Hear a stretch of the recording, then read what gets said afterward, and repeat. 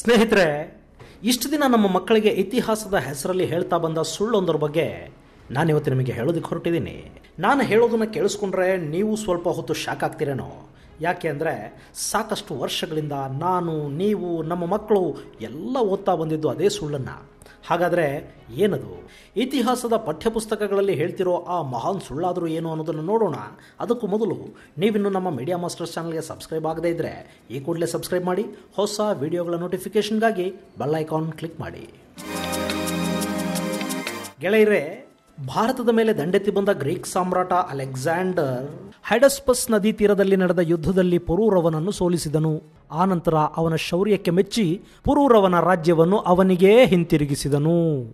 ಇದು ನಮಗೆ ಬುದ್ಧಿ ಬಂದಾಗಿನಿಂದಲೂ ನಾವು ನಮ್ಮ ಪಠ್ಯ ಪುಸ್ತಕಗಳಲ್ಲಿ ಓದ್ತಾ ಬಂದಿರುವಂಥ ಅಲೆಕ್ಸಾಂಡರ್ನ ಭಾರತದ ದಂಡಯಾತ್ರೆಯ ಇತಿಹಾಸ. ನಮ್ಮ ಹಿರಿಯರು ಇದನ್ನೇ ಓದಿದ್ರು. ಈಗ ನಮ್ಮ ಮಕ್ಕಳಿಗೂ ಶಾಲೆಗಳಲ್ಲಿ ಅದನ್ನೇ ಕಲಿಸಲಾಗ್ತಿದೆ. ಅಲೆಕ್ಸಾಂಡರ್ ದ ಗ್ರೇಟ್ ದೊಡ್ಡ ಮನಸ್ಸು ಮಾಡಿ ಪುರೂರವನಿಗೆ ಅವನ ಸಾಮ್ರಾಜ್ಯವನ್ನು ಹಿಂತಿರುಗಿಸಿದನು. ಆನಂತರ ಪೋರಸ್ ಅಲೆಕ್ಸಾಂಡರ್ನ ಸಾಮಂತನಾದ ಅಂತ ಪಠ್ಯಪುಸ್ತಕಗಳು ಹೇಳ್ತವೆ. ಆದರೆ ಇದು ಎಂಥ ಹಸಿ ಸುಳ್ಳು ಅನ್ನೋದು ನಿಮಗೆ ಅರ್ಥ ಆಗಬೇಕು ಅಂದರೆ ನೀವು ಅಲೆಕ್ಸಾಂಡರ್ನ ಭಾರತದ ದಂಡಯಾತ್ರೆ ಬಗ್ಗೆ ಸಂಪೂರ್ಣವಾಗಿ ತಿಳ್ಕೋಬೇಕು. ನೋ ಡೌಟ್, ಅಲೆಕ್ಸಾಂಡರ್ ಒಬ್ಬ ಅಪ್ರತಿಮ ಪರಾಕ್ರಮಿ, ಅತಿ ದೊಡ್ಡ ಕನಸುಗಾರ. ಇಡೀ ವಿಶ್ವವನ್ನೇ ಗೆಲ್ಲಬೇಕು ಅನ್ನೋ ಸಂಕಲ್ಪ ಇಟ್ಕೊಂಡು ಅತ್ಯಂತ ಸಣ್ಣ ವಯಸ್ಸಿಗೆ ಜೈತ್ರ ಯಾತ್ರೆಗೆ ಹೊರಟವನು. ಇದು ಯಾವುದರಲ್ಲೂ ಅನುಮಾನನೇ ಬೇಡ.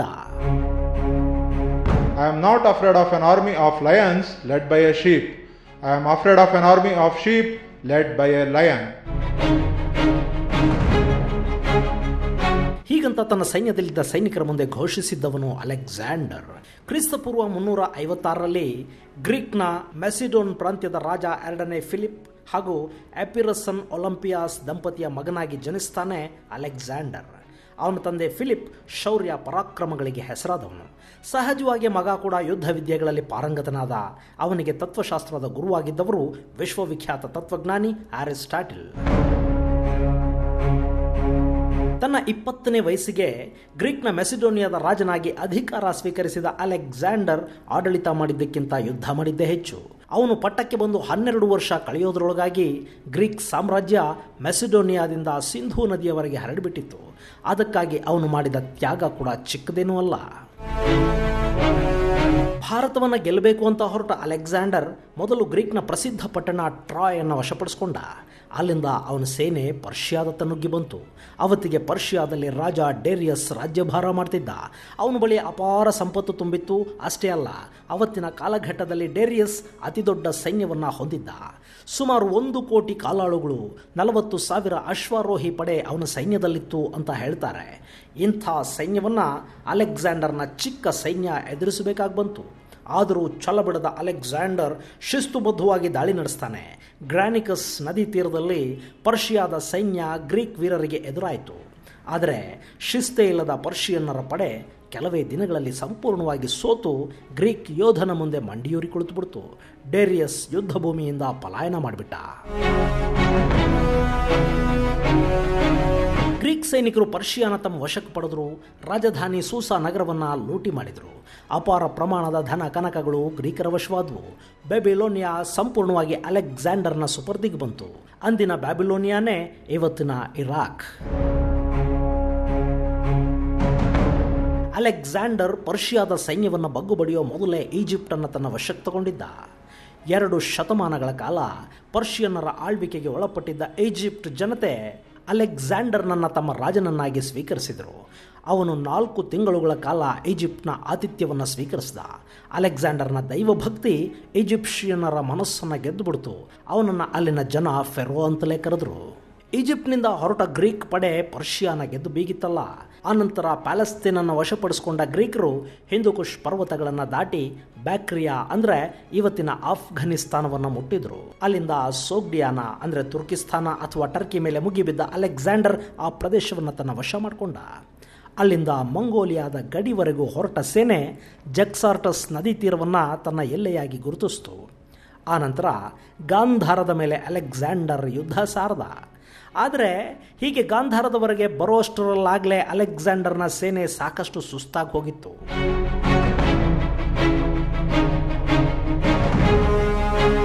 ಪರ್ಷಿಯಾದಿಂದ ಹೊರಡುವಾಗಲೇ ಭಾರತದ ಶೌರ್ಯದ ಬಗ್ಗೆ ಸಾಕಷ್ಟು ಕಥೆಗಳನ್ನು ಕೇಳಿದ್ದ ಅಲೆಕ್ಸಾಂಡರ್ಗಿಂತ 100 ವರ್ಷ ಮೊದಲೇ ಪರ್ಷಿಯಾದ ದೊರೆ ಸೈರಸ್ ಭಾರತವನ್ನು ಗೆಲ್ಲೋದಿಕ್ಕೆ ಹೋಗಿ ಕೈ ಸುಟ್ಕೊಂಡಿದ್ದ. ಅಸಿರಿಯನ್ ರಾಣಿ ಸೆಮಿರಾಮಸ್ ಅಲೆಕ್ಸಾಂಡರ್ ಹುಟ್ಟೋದಿಕ್ಕೂ 400 ವರ್ಷ ಮೊದಲೇ ದಂಡೆತ್ತಿ ಬಂದು ಜೀವ ಉಳಿದ್ರೆ ಸಾಕು ಅಂತ ಹಿಂತಿರುಗಿ ಹೋಗಿದ್ಲು. ಇದೆಲ್ಲ ಕಥೆಗಳನ್ನು ಕೇಳಿಯೂ ಅಲೆಕ್ಸಾಂಡರ್ ಭಾರತವನ್ನು ಗೆದ್ದು ಬಿಡೋ ಧೈರ್ಯ ಮಾಡಿದ್ದ. ಹಾಗೆ ದಂಡೆತ್ತಿ ಬಂದವನನ್ನು ಬಾಗಿಲಲ್ಲೇ ಕಾಡಿಬಿಟ್ಟಿತ್ತು ಭಾರತ.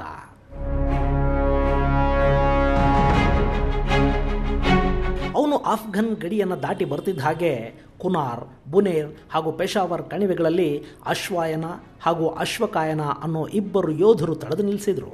ಅಲೆಕ್ಸಾಂಡರ್ನ ಸೇನೆ ಹಾಗೂ ಆಯುಧಗಳ ಮುಂದೆ ಅವರು ಹೆಚ್ಚೊತ್ತು ನಿಲ್ಲೋದಕ್ಕೆ ಸಾಧ್ಯ ಆಗದೇ ಇದ್ದರೂ ಭಾರತದ ನೆಲಕ್ಕೆ ಹತ್ತಿರ ಬಂದಿದ್ದೀನಿ ಅನ್ನೋದನ್ನು ಅಲೆಕ್ಸಾಂಡರ್ಗೆ ನೆನಪು ಮಾಡಿಕೊಟ್ರು. ಅದಾದ ನಂತರ ಅಲೆಕ್ಸಾಂಡರ್ ತಕ್ಷಶಿಲಾದ ಬಲಹೀನ ರಾಜ ಅಂಬಿಯನ್ನು ನೋಡ್ತಾನೆ. ಪಕ್ಕದ ಪೌರವ ಅರಸ ಪುರುಷೋತ್ತಮನೊಂದಿಗೆ ವೈರ ಬೆಳೆಸ್ಕೊಂಡಿದ್ದ ಅಂಬಿ ಅಲೆಕ್ಸಾಂಡರ್ ಜೊತೆ ಯುದ್ಧ ಮಾಡೋದಿಲ್ಲ, ಬದಲಾಗಿ ಸಂಧಿ ಮಾಡ್ಕೋತಾನೆ. ಪುರುಷೋತ್ತಮನನ್ನು ಗೆಲ್ಲೋದಕ್ಕೆ ತನ್ನ ಸೇನೆಯನ್ನು ಕೂಡ ಕಳಿಸ್ಕೊಡ್ತಾನೆ. ಅದಕ್ಕೆ ಬದಲಾಗಿ ಪುರೂರವನ ರಾಜ್ಯವನ್ನು ತನಗೆ ಕೊಡಿಸುವ ಒಪ್ಪಂದ ಮಾಡ್ಕೋತಾನೆ. ಹೀಗೆ ಭಾರೀ ಸೇನೆಯೊಂದಿಗೆ ಝೀಲಂ ನದಿ ದಂಡೆಯ ಮೇಲೆ ಅಲೆಕ್ಸಾಂಡರ್ ಪುರುಷೋತ್ತಮ ಅಥವಾ ಪೋರಸ್ನ ಸೇನೆಯನ್ನು ಎದುರಿಸ್ತಾನೆ. ಅಲೆಕ್ಸಾಂಡರ್ ಪಾಲಿಗೆ ಅದೊಂದು ಯುದ್ಧ ನಿಜಕ್ಕೂ ಕಬ್ಬಿಣದ ಕಡಲೆಯಾಗಿತ್ತು. ಅಶ್ವಾಯನ ಹಾಗೂ ಅಶ್ವಕಾಯನರ ಜೊತೆಗಿನ ಯುದ್ಧದಲ್ಲಿ ಅಲೆಕ್ಸ್ ಕೂಡ ಗಾಯಗೊಂಡಿದ್ದ. ಇಲ್ಲಿ ಪುರೂರವನ ಸೇನೆ ಬಹಳಷ್ಟು ದಿನ ಕಾಲೂರಿಕೊಂಡು ನಿಂತು ಯುದ್ಧ ಮಾಡೋದಕ್ಕೆ ಶುರು ಮಾಡ್ತು. ಮೆಸಿಡೋನಿಯಾದ ಉದ್ದದ ಈಟಿಗಳು, ಸಾವಿನ ರಥಗಳು, ಮಿಂಚಿನಂತೆ ದಾಳಿ ಮಾಡೋ ಕುದುರೆಗಳು ಇವೆಲ್ಲ ಈ ಯುದ್ಧದಲ್ಲಿ ಪುರೂರವನ ಆನೆಗಳ ಮುಂದೆ ನಿಷ್ಪ್ರಯೋಜಕ ಅನ್ನಿಸ್ಬಿಟ್ವು. ಗ್ರೀಕ್ ಸೈನಿಕರು ಆನೆಗಳ ಕಾಲಿಗೆ ಸಿಕ್ಕಿ ದಯನೀಯವಾಗಿ ಸಾಯೋದಕ್ಕೆ ಶುರು ಮಾಡಿದರು. ಇಷ್ಟಾದ ಮೇಲೆ ಅಲೆಕ್ಸಾಂಡರ್ ಸೇನೆಯಲ್ಲಿ ದಂಗೆ ಶುರುವಾಗುತ್ತೆ. ಅವರು ಈ ಆತ್ಮಹತ್ಯೆಯಂಥ ಯುದ್ಧವನ್ನು ಮುಂದುವರಿಸೋದಕ್ಕೆ ಹಿಂದೇಟು ಹಾಕ್ತಾರೆ. ಕಡೆಗೆ ಅಲೆಕ್ಸಾಂಡರ್ ಅನಿವಾರ್ಯವಾಗಿ ಯುದ್ಧವನ್ನು ನಿಲ್ಲಿಸೋದಕ್ಕೆ ಪರ್ವತ ರಾಜನಿಗೆ ಸಂದೇಶ ಕಳಿಸ್ತಾನೆ. ಇದು ಗ್ರೀಕ್ ಇತಿಹಾಸಕಾರ ಹಾಗೂ ಭೂಗೋಳ ತಜ್ಞ ಸ್ಟ್ರಾಬೋನ ಅಭಿಪ್ರಾಯ. ಅವನು ಅವತ್ತಿನ ಗ್ರೀಕ್ ಇತಿಹಾಸಕಾರ ಹೆರೋಡೋಟಸ್ ಅಲೆಕ್ಸಾಂಡರ್ನನ್ನು ಹೊಗಳೋದಕ್ಕಾಗಿಯೇ ಸುಳ್ಳು ಇತಿಹಾಸ ಬರೆದ ಅಂತ ಹೇಳ್ತಾನೆ. ಈ ಬಗ್ಗೆ ರಷ್ಯಾದ ಸೇನಾಧಿಕಾರಿ ಮಾರ್ಷಲ್ ಗ್ರೆಗೋರಿ ಜುಖೋವ್ ಬೇರೆಯದ್ದೇ ಆದ ಬೆಳಕು ಚೆಲ್ತಾರೆ. ಅವ್ರ ಪ್ರಕಾರ ರಷ್ಯಾದ ಮೇಲೆ ದಾಳಿ ಮಾಡಿದ ನೆಪೋಲಿಯನ್ಗೆ ಎಷ್ಟು ನಷ್ಟ ಆಗಿತ್ತೋ ಅದಕ್ಕಿಂತ 10 ಪಟ್ಟು ಹೆಚ್ಚಿನ ನಷ್ಟ ಭಾರತದ ಗಡಿಯಲ್ಲಿ ಅಲೆಕ್ಸಾಂಡರ್ಗೆ ಆಗಿತ್ತಂತೆ.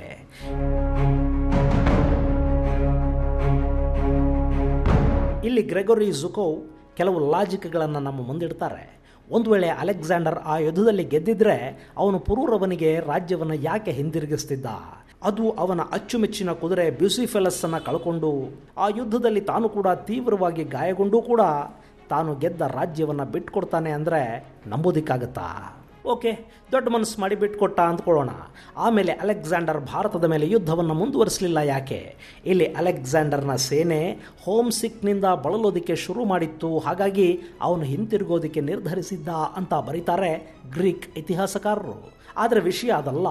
ಪುರೂರವನ ಸೇನೆಯ ಹೊಡೆತಕ್ಕೆ ತತ್ತರಿಸಿದ್ದ ಅಲೆಕ್ಸಾಂಡರ್ ಮತ್ತವನ ಸೇನೆಯಲ್ಲಿ ಯುದ್ಧ ಮುಂದುವರಿಸೋ ಶಕ್ತಿನೇ ಇರಲಿಲ್ಲ. ಇನ್ನು ಮಗಧ ಸಾಮ್ರಾಜ್ಯದ ಬಳಿ ಎಷ್ಟು ಸೇನೆ ಇದೆ, ಅದೆಷ್ಟು ಆನೆಗಳಿವೆ ಅನ್ನೋ ಬಗ್ಗೆ ಅವನ ಬೇಹುಗಾರರು ಮಾಹಿತಿಯನ್ನು ಕೊಟ್ಟಿದ್ರು. ಪಕ್ಕದ ಪಂಜಾಬ್ ಹಾಗೂ ಇನ್ನಿತರ ಪ್ರದೇಶಗಳಲ್ಲಿನ ಆನೆಗಳ ಬಗ್ಗೆ ಕೂಡ ಅವನ ಗಮನಕ್ಕೆ ಬಂದಿತ್ತು. ಅಲೆಕ್ಸಾಂಡರ್ ಮತ್ತವನ ಸೇನೆ ಹೆದರೋದಕ್ಕೆ ಅಷ್ಟು ಸಾಕಿತ್ತು.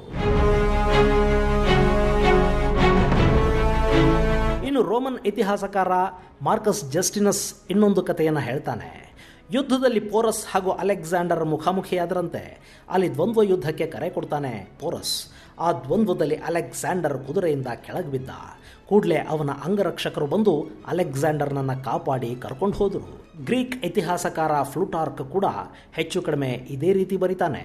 ಪೋರಸ್ ಸೇನೆಯ ಹೊಡೆತಕ್ಕೆ ಕಂಗಾಲಾಗಿದ್ದ ಅಲೆಕ್ಸಾಂಡರ್ನ ಸೇನೆ ಮಗಧ ಹಾಗೂ ಪಂಜಾಬ್ ಪ್ರಾಂತ್ಯದ ಆನೆಗಳ ಬಗ್ಗೆ ಕೇಳಿನೇ ಹೆದರಿತ್ತು. ಹೀಗಾಗಿನೇ ಅಲೆಕ್ಸಾಂಡರ್ ಯುದ್ಧವನ್ನು ಮುಂದುವರಿಸಲಿಲ್ಲ ಅಂತ ಬರೆಯೋ ಫ್ಲೂಟಾರ್ಕ್ ಯುದ್ಧದಲ್ಲಿ ತೀವ್ರವಾಗಿ ಗಾಯಗೊಂಡಿದ್ದ ಆ ಯೋಧ ಮತ್ತೆ ಕದನ ರಂಗದಲ್ಲಿ ನಿಲ್ಲೋ ಸ್ಥಿತಿಯಲ್ಲಿರಲಿಲ್ಲ ಅಂತ ದಾಖಲಿಸ್ತಾನೆ.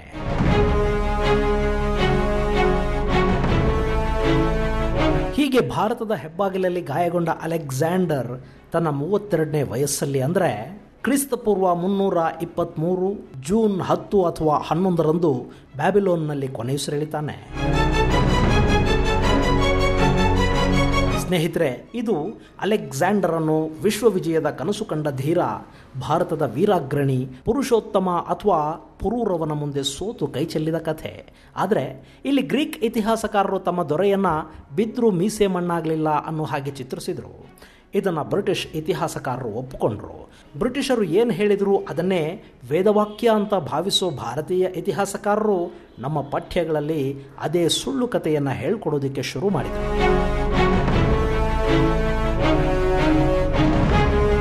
ಈಗ ಹೇಳಿ ಸ್ನೇಹಿತರೆ, ಆ ಯುದ್ಧದಲ್ಲಿ ಅಲೆಕ್ಸಾಂಡರ್ ಗೆದ್ದಿದ್ದ ಅಂದರೆ ನಂಬೋದಕ್ಕಾಗತ್ತಾ? ಅಕಸ್ಮಾತ್ ಗೆದ್ದಿದ್ರೆ ಅವನು ತನಗೆ ಸಹಾಯ ಮಾಡಿದ, ತನ್ನೊಂದಿಗೆ ನಿಂತು ಯುದ್ಧ ಮಾಡಿದ ಅಂಬಿಯ ರಾಜ್ಯವನ್ನು ಕೂಡ ಯಾಕೆ ಪುರೂರವನಿಗೆ ಬಿಟ್ಕೊಡ್ತಾನೆ? ಆ ಯುದ್ಧದ ನಂತರ ಪುರೂರವ ಅದು ಹೇಗಷ್ಟು ಬಲಿಷ್ಠನಾಗಿ ಉಳಿಯೋದಕ್ಕೆ ಸಾಧ್ಯವಾಗುತ್ತೆ? ಯಾವ ಯುದ್ಧದಲ್ಲೂ ತನ್ನಿಂದ ಸೋತವರನ್ನ, ತನ್ನ ವಿರುದ್ಧ ನಿಂತು ಯುದ್ಧ ಮಾಡಿದವರನ್ನ ಕ್ಷಮಿಸಿದ ಇತಿಹಾಸವೇ ಇಲ್ಲದ ಅಲೆಕ್ಸಾಂಡರ್ ಭಾರತದಲ್ಲಿ ಮಾತ್ರ ಹಾಗೆ ಮಾಡ್ದ ಅಂದರೆ ನಂಬೋದಕ್ಕಾಗುತ್ತಾ? ದಶಕಗಳಿಂದಲೂ ಅದೆಂಥ ಸುಳ್ಳನ್ನು ಅವರು ಹೇಳ್ತಾ ಬಂದಿದ್ದಾರೆ, ನಾವು ನಂಬ್ತಾ ಬಂದಿದ್ದೀವಿ ನೋಡಿ. ಇದು ಸ್ನೇಹಿತರೆ ಅಲೆಕ್ಸಾಂಡರ್ ಮತ್ತು ಪರ್ವತರಾಜನ ನಡುವಿನ ಯುದ್ಧದ ಕತೆ. ಇಲ್ಲಿ ಯಾರು ಗೆದ್ರು ಯಾರು ಸೋತರು ಅನ್ನೋದನ್ನ ನೀವೇ ನಿರ್ಧಾರ ಮಾಡಿ. ನಿಮ್ಮ ಮಕ್ಕಳು ಏನು ಕಲಿಬೇಕೋ ಅದನ್ನು ಹೇಳ್ಕೊಡಿ. ಇವತ್ತಿಗಿಷ್ಟು ಸಾಕು. ಮುಂದಿನ ವಿಡಿಯೋದಲ್ಲಿ ಮತ್ತೊಂದು ರೋಚಕ ಕಥೆಯನ್ನು ತಗೊಂಡು ಬರ್ತೀನಿ. ಅದಕ್ಕಾಗಿ ನಮ್ಮ ಮೀಡಿಯಾ ಮಾಸ್ಟರ್ಸ್ ಚಾನಲ್ ಸಬ್ಸ್ಕ್ರೈಬ್ ಮಾಡಿ, ಹೊಸ ವಿಡಿಯೋಗಳ ನೋಟಿಫಿಕೇಷನ್ಗಾಗಿ ಬೆಲ್ ಐಕಾನ್ ಕ್ಲಿಕ್ ಮಾಡಿ. ಈ ವಿಡಿಯೋ ನಿಮಗೆ ಇಷ್ಟ ಆಗಿದ್ರೆ ಇದಕ್ಕೊಂದು ಲೈಕ್ ಕೊಡಿ. ಮಾಹಿತಿಯನ್ನು ನಿಮ್ಮ ಸ್ನೇಹಿತರ ಜೊತೆ ಹಂಚಿಕೊಳ್ಳೋದಕ್ಕಾಗಿ ವಿಡಿಯೋ ಲಿಂಕನ್ನು ಶೇರ್ ಮಾಡೋದಕ್ಕೆ ಮರಿಬೇಡಿ.